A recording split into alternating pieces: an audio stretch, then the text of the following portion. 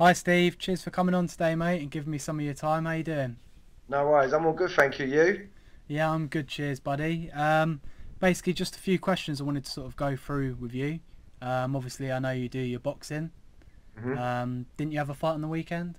I did, yeah. Yeah, who was that against? Oh, blimey, that's a lot. I can't remember the name. He boxes for England, had 91 fights, and won more than I've actually boxed. So it was a really good contest, really, to be fair, especially because I've been out for 2 years. Yeah. So it's just good to prepare myself for the Haringey, which is coming up next Saturday in Alexander Palace in London, which is a European tournament. Oh, cool. So for me, it was icing on the cake, really. It was for a title, heavyweight title fight. And to get the ring rust out, really, to get me sharp again and see what we could work on within next week. Brilliant, man.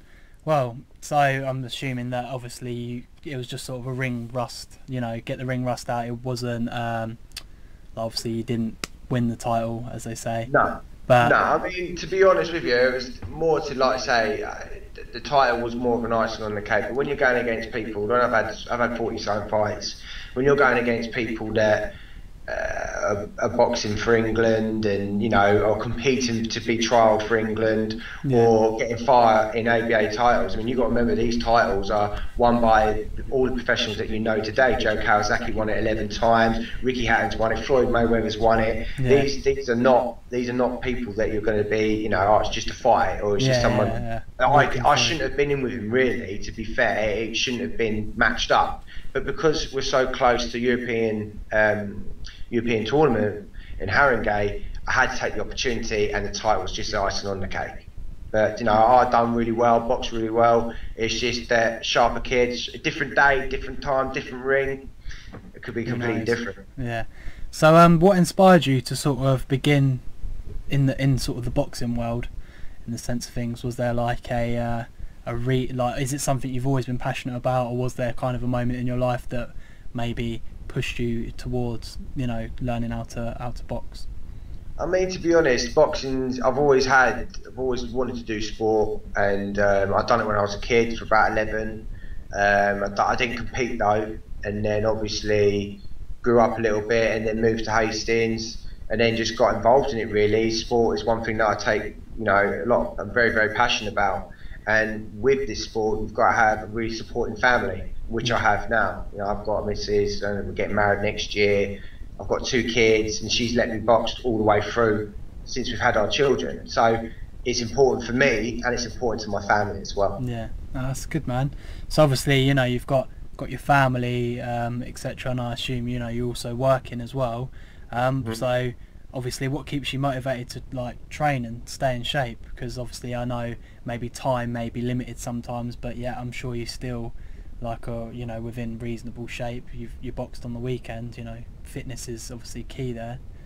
So Yeah, what keeps you motivated, really?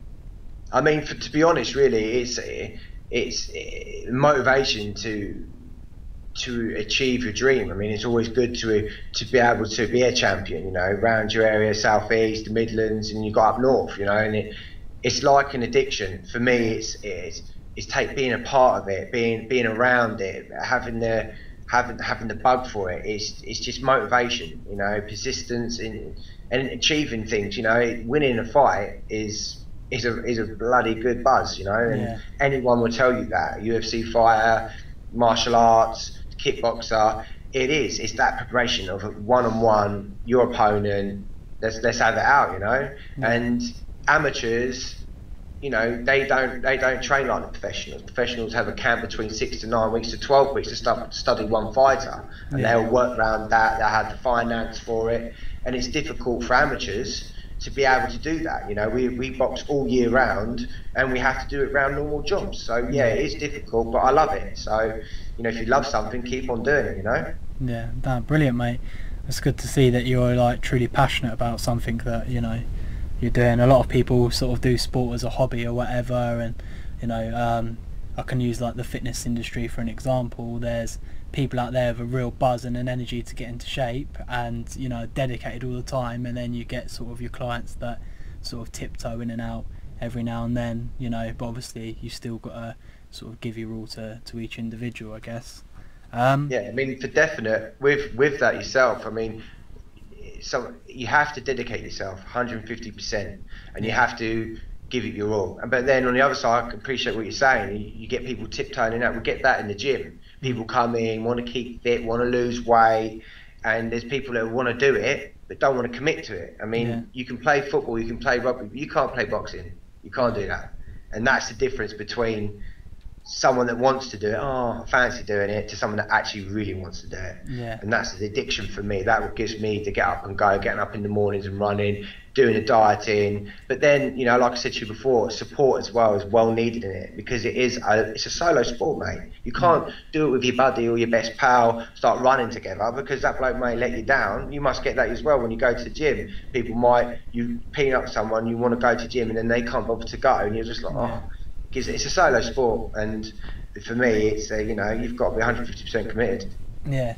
So you obviously touched on about like running and, you know, the eating side of things. Just sort of if you're okay with it, is to give us sort of a brief insight into your like daily routine. So maybe on a day, I mean, I assume that you don't train 5 days a week, but on a day that, you know, you do train, you know, just give us a quick insight of maybe what you do, so from the morning to maybe the evening. Yeah, okay. Well, basically, obviously, I run my own business, so I have the flexibility to do that. I train 4 times a week, which is a Wednesday, a Friday, Sunday, and then individually my own running. And what I eat now, I used to diet all the time. It used to be chicken breast, you know, just cut carbs and just trim more. You're burning calories all the time with this high intensity circuit, bag work, sparring. I mean, I'm doing 3 threes now, and that's, you know, that's 9 minutes worth of fighting with a 30-second break in between. Yeah. And you do get tired, you do get lethargic, but it's just repetition. You just got to keep on going and keep on moving, and you know, and that's for me is the key. That's the addiction. Like saying, going back to the last question, is keeping it going, keep moving forward all the time. So, you know, diet is very, very important, but depending on what weight you are, you look at all the heavyweights now. I mean, they eat the right things for body repair and stuff like that, and you know, drinking lots of water. You've got to drink lots of water, which, you know, but it's difficult. Not a lot of people can afford diets, you know, and that's the key of it. You know, what can you do when you haven't got the finance for it? So that's why boxing amateurs is, you know, it's hard to get in and it's hard to maintain because some people can't afford it. No, agreed. So what are your future sort of plans and goals within sort of the boxing area? You're gonna, I mean, I don't know what age you're sort of coming up to now.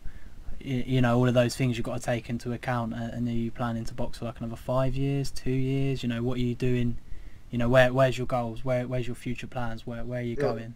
That's a good question, really. For me, I'm taking it year by year now. I'm 29.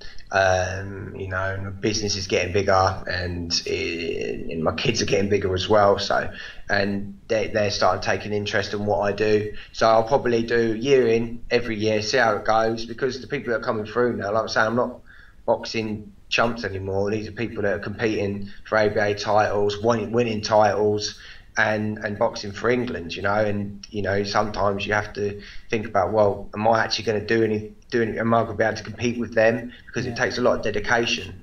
So I probably will do it year in, just see it, take it year by year, and then do my coaching course, which I'm going in process now. Yeah, brilliant. So where are you currently boxing at the moment? Anyways, what sort of club are you at? I've been doing boxing for around about 9-10 years now. I used to box for West Hill Boxing Club.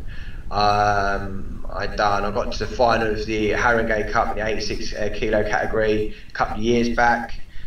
Took 2 years out just to rest and catch up on other things. And now I box at Bexhill ABC. And I've been training with them for over about 6 months now. So yeah, things are looking good. And what days and times do they run? Like I said before, we do Wednesdays, Fridays, and then Sundays. Yeah, and is that in the evenings or? Yeah. Wednesdays and Fridays are evenings, and Sunday morning. Brilliant. Well, cheers for coming on, taking the time to come on and answer some questions and that, and give your views about like the sport and how you're sort of maintaining your, you know, lifestyle around your passion. Anyone out there who's watching or whatever, anyone who's taking time to watch, get down to Bexhill Boxing Club. If you want to, you know, if you've got a passion for boxing, And if you're looking to get into shape, obviously contact me, and hopefully I can help you do that. But cheers for coming on, Steve. No worries. Thank you very much. Take care, mate. Bye. Bye.